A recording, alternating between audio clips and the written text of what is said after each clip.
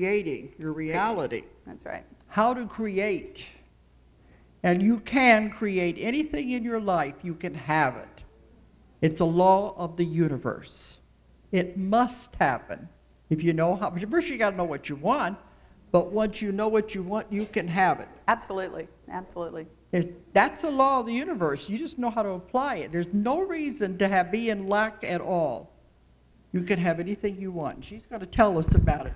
Here is the book that we published of hers called Awakening to Your Creation. And I'm going to let Julia Hanson take it away. Thank you. Thank you, Dolores.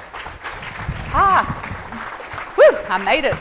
I am so happy to be here. Thank you so much. And Dolores, thank you so much for having me and having the patience to wait for my airplane. Today I want to talk about creation. My book is called Awakening to Your Creation. And it's a little bit my story, and it's a little bit everybody's story, because we're all creators. We are all one, and we're all creators with the universe. We're co-creators with God. That makes you one of the most powerful human beings in the entire known universe. You can do anything. You can create anything you want. So we ask ourselves a lot, if you can create anything you want, why is it we're not getting what we want? How many people really know what they want in life and don't get it? Hands? Oh, you all have what you want? Okay, okay, all right. Boy, have I got a great crowd. My story starts when I was 21 years old. I had questions. I wanted to know why my world got tipped on its head once again. And my world was always getting tipped on its head, and apparently it still is, because I can't seem to make an airplane. But what I really wanted to know was, how can I create what it is I want in this world without all of this craziness, without all of this weirdness happening? And my friend and I were sitting in the living room one afternoon, and we were talking about the mysteries of life, and all of a sudden I hear, haven't you heard? Life is a mystery. And I'm like, I didn't say that. My friend said he didn't say it. And I looked up, and there's an angel in my living room. And he, she, it, because they're androgynous, but he was more masculine to me, so I called him Kevin. He told me his name, and it was the most beautiful symphonic sound I have ever heard in my life. It was a musical symphony so beautiful that I couldn't repeat it even if I had to. It hit on every sense. It made you warm, it made you cold, it made you laugh, it made you cry. It was beautiful. And I'm looking at this magnificent being standing in the living room, because I'm a very logical thinker, and I thought I was going crazy. The only thing I had to relate it to was Star Trek, and I kept thinking, okay, I've just morphed myself into a Star Trek episode. And that didn't actually happen, but he did come in to answer our questions, and the very first thing he told me was, Julia, love is all there is. Everything else is stuff you make up. And I'm like, wait a minute. I didn't make all this icky stuff up that happened to me. I had just come off a broken back. I've broken my back 3 times. And I'm still walking, and I'm still jumping horses. My publisher doesn't know that yet, but yes, I'm still jumping horses. So I'm sitting here thinking to myself, if love is all there is, and everything else is stuff we make up, I'm not seeing too much love in the world. This was back in 1981. There was a lot of really icky stuff going on in the world. And they said, and my angel looked at me and he said, Julia, love is what you use to create. The energy of love permeates the entire universe. How you use that energy is up to the individual.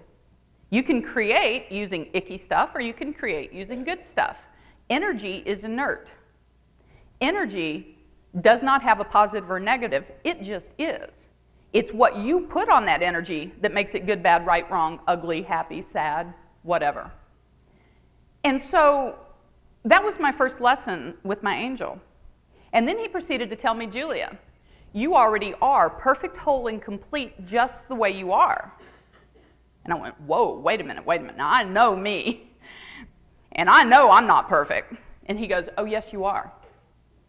He goes, not only are you perfect, you don't need any downloads, you don't need any upgrades, you don't need any new software, you don't need any new thinking apparatus. You're more perfect and whole and complete than you already are. I was 21 years old. I thought I knew everything. Turns out I didn't. You already are perfect, whole, and complete. You are a co-creator with God. What you choose to do with it is everything, and it is choice. We look at the world and we wonder why the things happen to us that happen to us. We look at the world and we say, oh my gosh, I had all this stuff happen to me, and all of this negative energy is hitting me. You know, my next door neighbor kicked the dog came home, kicked the cat scratched you. All of this negative stuff is happening, and you have to ask yourself why. It couldn't be my fault, could it? Couldn't possibly be my fault, right? Right? Well, it is, okay? Because you create your choices. You choose in any given moment what you want to have your reality to be. In any given moment, you make thousands of choices. Like, I chose to get on a plane. I could have chosen to say, you know, this is just going to be too hard. I can't do it. I'm not going to stand in line for 3 hours for this airplane ride. Or I could come and speak in front of this magnificent audience and give you something that perhaps you haven't had before. I don't know. But life is choice. Everything in life is choice. And if I were to tell you angels are real, and love is all there is, and you're perfect, whole, and complete, what would you say to that? Exactly, exactly. So let's see how that manifests in your world. What I want to do is to allow you the opportunity to make a choice and to create something really wonderful in your world. Now, there's a couple things with that. There's a couple caveats with that. You've made choices in the past, not only in this lifetime, but in previous lifetimes. So when you incarnate in this lifetime, you're still kind of bringing a little baggage along with you. Does anybody have baggage from past lives? Yeah, I seem to carry a couple of suitcases with me. But I'm working on that part, because now I'm making new choices. I am choosing to do something different. I am choosing a higher vibrational path, okay? So my first piece of advice would be, don't take anything personally, okay? People always have opinions, okay? This is where we get in trouble. Most people have opinions, and they love giving them to you, right? And my theory is everybody's opinion is correct. Everybody's opinion is right, because it's your opinion. I have not walked 25 miles in your shoes, nor have I said, I've done what you've done in every one of your lifetimes. I know better than you what you should do. Does that even make sense? Right. So don't take things personally. People have opinions, okay, and they're probably going to give them to you. And I say, oh, that's fabulous. That's wonderful. I love that, because that's your opinion. Now, you want to hear mine? But you see what I'm saying. So it goes back to choice.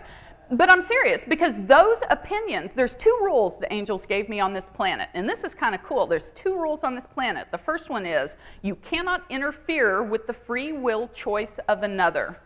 And I know that Dolores talks about this a lot. That's the first thing you tell me. I was 21 years old. Do you know how many times a day we do that? Yeah, I do it a lot. And I'm really being conscious of it now, though. That's the difference. I'm making conscious choices. 9 times out of 10, our lives, we make unconscious choices, because we're not really thinking about what it is we're doing in this moment. We're thinking about yesterday and, you know, how we're going to get a job. We're thinking about tomorrow, what's going to happen if we don't get a job yesterday. But we're very rarely concentrating on the now moment. We're very rarely here, present, fully, completely present. One of Jeshua's best and most wonderful gifts, in my opinion, because I remember that lifetime, was his ability to be fully present with his audience. He gave you 100% of his attention all the time.